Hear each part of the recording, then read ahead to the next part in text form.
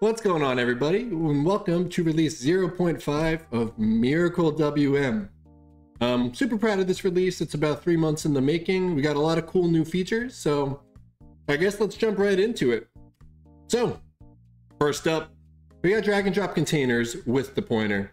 So I will show you that right now. I have a bunch of tiles in my grid here, and what I could do now is do meta shift left click, and we can start dragging them around. You could drag them up here, drag it here, and it'll get resized how you think it would be. And if you let go, it kind of animates back to its position, and then you could drag it back here and then here. So that's all working very nicely. It's a cool new feature to have, I think. I found it pretty useful so far. And yeah, that is the first thing you'll see up in the top left corner here. If I drag all the way up here, you'll see that we entered the dragging state while this happened. So neat little quality of life feature. It took a lot of refactoring to get this working, so I'm super proud of it. And you can drag all around and nothing really breaks. So the next new feature is something I basically re-added, but I had to rip a lot of code out. I probably ripped out like 5,000 lines of code last release. But I re-added the ability to move windows. So if you hold the meta key or whatever your action key is, left click, you could drag it around like you could before. So it's pretty standard. It was pretty much like this before, but I'm calling it a new feature because I refactored all that stuff out, threw it all in the garbage, and rebuilt it all from scratch. So we're back here with this. So next up is what I like to call floating mini trees, because I don't have a better name for it. If you think of a better name other than mini trees, let me know.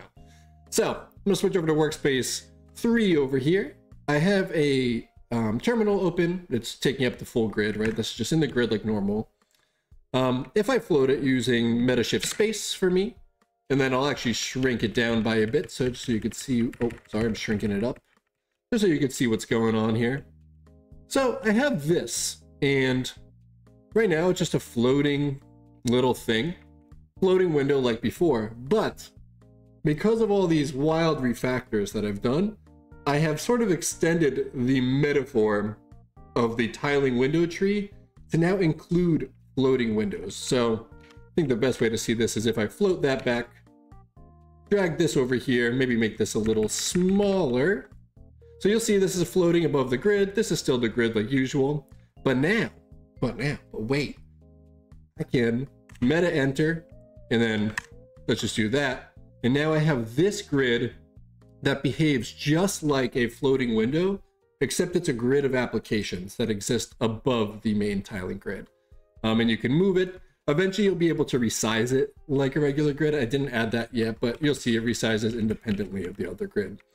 And then, for example, if I want to, I could float one of these back into the main grid using the typical float keybind, and I could even float all of it back. So I think this is really neat. I think this unlocks a lot of cool functionality.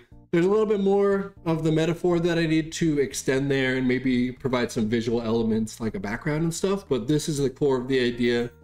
And it took a lot of, again, so much refactoring, but I was able in the end to reuse a lot of code. So I'm super happy with it, and it's super cool and useful. All right, moving on to more IPC stuff. For those of you familiar with i3 and Sway, I guess by extension, I now support command criteria. So I'm gonna switch over to workspace 4 over here where I have Emacs and a terminal open. And maybe I should make this bigger just so you can see what's going on. But now you can use Miracle Message or Sway Message or whatever. You can do things like focusing a certain PID, right? So I know the PID of Firefox over here is 10689. And if I click this, boom, Emacs gets focused. So there's a couple other things, a couple other command criteria that you could take a look at there. It's all in the i3 IPCs, what do you call it? The manual or whatever. I don't support everything because there's a lot of X11 stuff that frankly, I just don't think we need to have access to anymore, and I'm sort of ignoring those things. So if you find them super useful for your workflow, let me know, and I could try to incorporate them in or maybe retrofit them for Wayland, but I'm mostly ignoring those.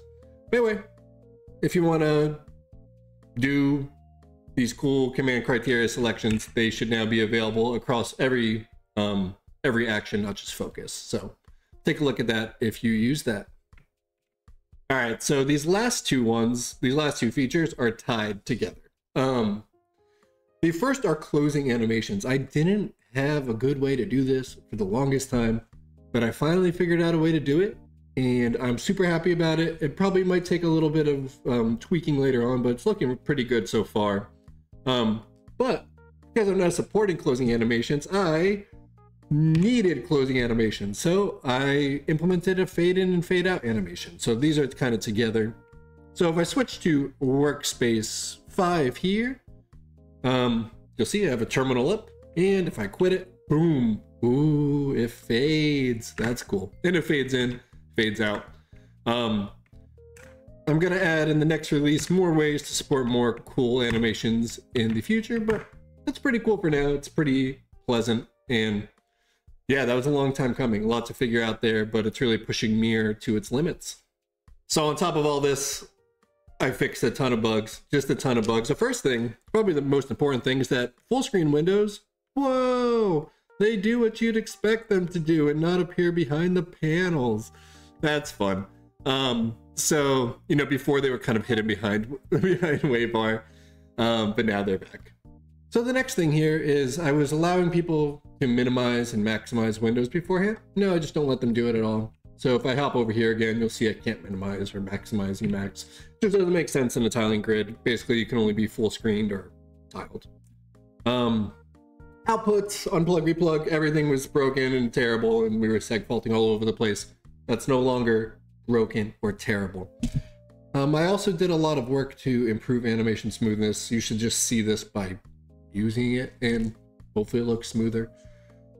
Another easy thing is the object lifetime. I just wasn't, for the longest time, I was just passing objects wildly, you know, just regular references, const references, just people were having references to too much. So now I'm actually kind of using all of the, you know, regular C++ shared pointer, unique pointer, memory management stuff. And it's a lot better, and you can be confident that you're not dereferencing an old pointer pretty much at any point in time, which just gets rid of a whole class of errors that I was having.